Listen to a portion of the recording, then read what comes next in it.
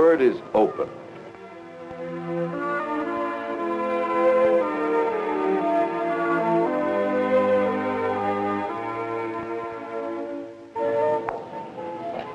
Not many of us want to live our lives in seclusion, closing out the rest of the world.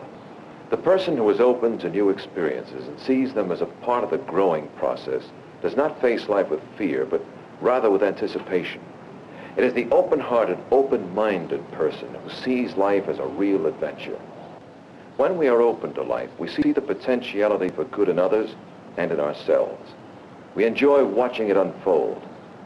Nothing is gained by living life behind closed doors. For your free copy of Words from Unity, write Unity Television, Unity Village, Missouri. This is Joe Campanella, and the word is open.